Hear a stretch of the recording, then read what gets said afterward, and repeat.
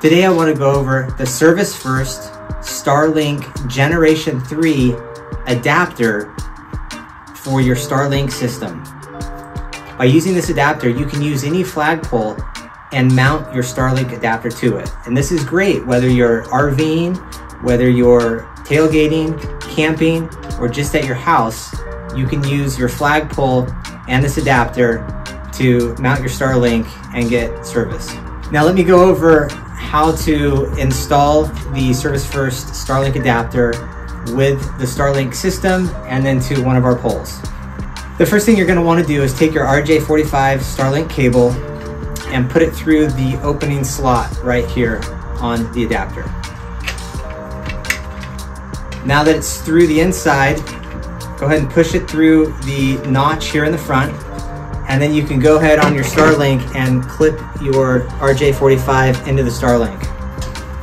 Now simply all you have to do is slide your adapter into place until you hear it click. To remove the Starlink adapter, simply put your two fingers underneath and push upward slightly and pull back, and your adapter comes out. The next step you'll want to take is a Phillips screwdriver and remove the top ring and the top plastic piece from your flagpole. And you can see that there is a small Phillips screw right there. Okay, now that you have the top piece and the first ring removed from your flagpole, take the rubber adhesive slip and mount it around the top of the flagpole. Okay, now that you have the rubber adhesive mounted to the top of your flagpole, you'll simply mount your adapter on top and then tighten the set screws into this rubber adhesive.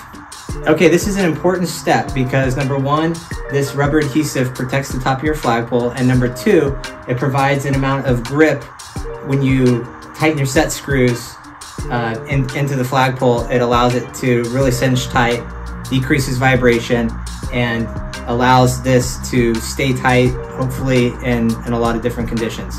Okay, the next step is to simply take your adapter, which is now mounted onto your Gen 3 Starlink, and put it on top of the flagpole and use your set screws to tighten in place. Okay, now that you have your Starlink mounted in place, you'll want to ensure that the set screws are nice and tight using your Allen key that came with the package.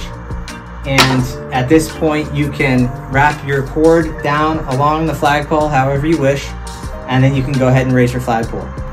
Now, we recommend in any type of windy or gusty conditions that you pull down the flagpole to prevent any damage to your Starlink or the flagpole in case there's a big gust of wind or any type of other natural event. You'll want to make sure that this is stowed properly and secured in place. And finally, the great thing about this adapter system is that you can turn any flagpole that we sell, whether it's the Adventure Series, the Freedom Series, any of our telescopic flagpoles, or even our sectional flagpoles. It allows you to take that flagpole and mount your Starlink on top. If you have any questions, please go ahead and contact us.